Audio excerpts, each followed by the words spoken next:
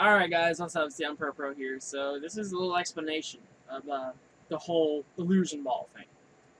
You see the red circle thing? You see how, okay, now it's behind, now it's front. You see the two bars? The two bars, my Facebook's open. The two bars are actually not transparent, but really, this circle, it's not technically fully there. It's only like technically a half circle with another black circle behind it. And that gives the illusion, see the two bars, I put the red circle there so you guys can kind of see the circle itself. The two bars are not transparent, but their surrounding is. Everything that's black is transparent. So that kind of gives you the illusion of this.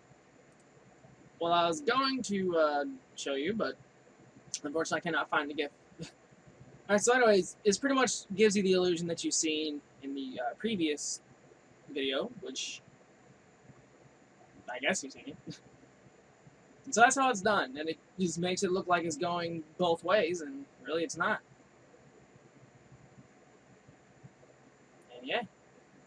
So the real answer was, it was going from right to left.